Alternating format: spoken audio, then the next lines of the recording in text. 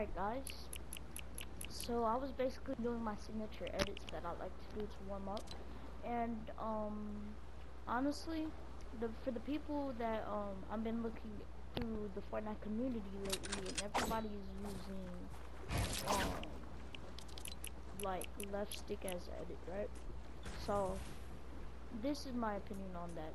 Honestly, like no, the left stick is not the move. Okay, look, I'm gonna show you why. Alright. So, as you can see, my edit is circle. So, if you put your left stick at edit, right? First of all, why this is wrong? First of all, why this is wrong is, first of all, I'm gonna keep saying first of all. Alright, so the reason why this is wrong is because, I mean, like, it's an analog stick. Like, an analog stick. Like, this is where you move up and down with, and it's easy to get confused. Like this, and then you would think like, oh, I'm gonna edit this when you're actually like moving around with the same stick. So first of all, it's an analog stick, so that's one reason. And another reason is it's not close enough to my personal keybinds. It can be close to yours, but it ain't close to mine. Look. So if you look at my keybinds, right, my normal keybinds, I mean controller binds, I'm so dumb. Alright, so look. So right here, I click circle and then I click L2 to select. So the L2 is already like I hold my controller with R1. Look, so this is how I hold my controller. I keep my thumb on the circle. I keep L2 on over there, and I keep R1. So look, this is if you hold your controller like that, watch this.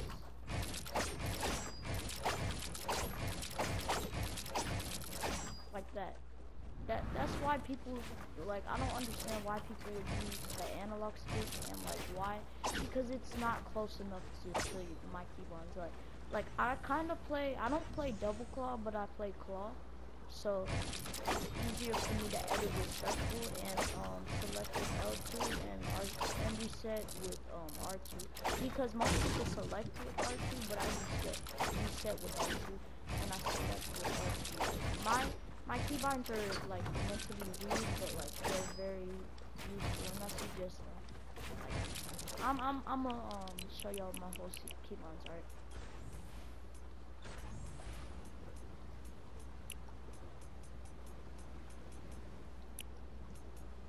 And I use my inventory as the D-pad on the PlayStation controller. And I play normal DualShock 4, and and like my building controls, once again, they're very easy to get used to. I don't know how people like Phase Sway and anybody else use L2 as ramp. It's just, you know, like if you look at my building keybind, I use square as pyramid, L2 as this. So if I'm trying to trap somebody like real quick, I'd just be like that. Like it's not that hard if you look at my keybinds. Like square and L2, right? If you like placing a cone, they're right diagonally apart from each other. So all I have to do is, I don't even have to move my hands, honestly. I just have to click the button. And if you try to do a 90, right, R1, then R1 and R2 are very close to each other, and then R2 twice, right? So R2 twice, another close to each other, and L2 is right to the side of R1, so you would just easily click that and you would do R1 again. So like this.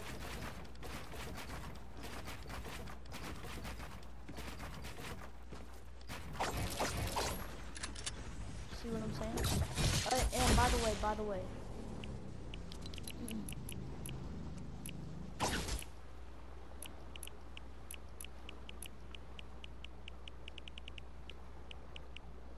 I'm gonna show y'all something. Hold up, watch this. Looking for it. Where is it? Alright, by the way, I was really trying to show y'all I'm at 60 FPS.